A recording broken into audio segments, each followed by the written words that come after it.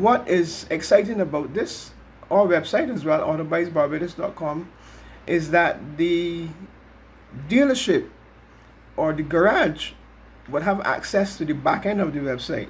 So in other words, they can go up on the website. Obviously we would give them a password to their particular section of the website, and they can go up and they can upload whatever vehicle they want to upload. They can take down whatever the vehicle they want to take down from the site, because if a vehicle is sold, there's no need for it to remain up there.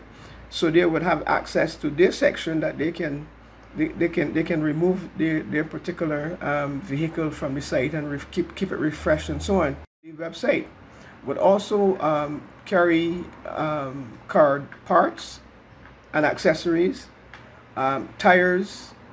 It would carry financial institutions, insurance institutions, because obviously you would need to have your vehicle insured and so on. So it's a reservoir of information as well.